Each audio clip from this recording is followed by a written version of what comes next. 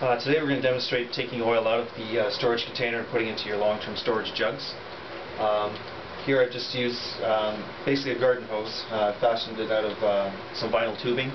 I know previously I mentioned you should only be using high-density polyethylene for the oil, but this vinyl tubing is only going to carry the oil out of the jug into those, out of the barrel into those jugs.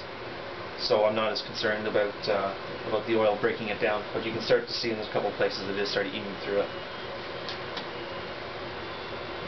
So I fastened the hose, the top spout, where you will be pulling out the oil, not the bottom spout where you'll be emptying out the sludge.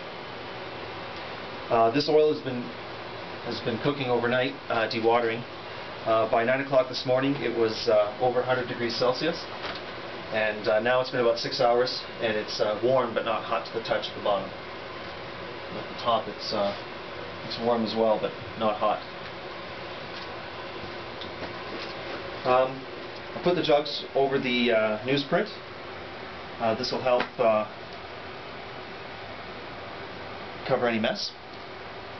Once I'm done from one jug, I tilt the other jug over, move the hose into the other jug, and it starts filling again. You'll notice that the oil will be warm to the touch, and you just keep going until it's empty. You keep going until no more oil flows out, but at that point what you want to do is not use the last jug.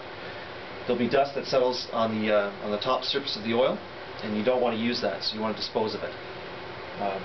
Other than that, all the other jugs will be good to go, because the sludge will be at the bottom, and any particle matter will be floating on the top of the oil.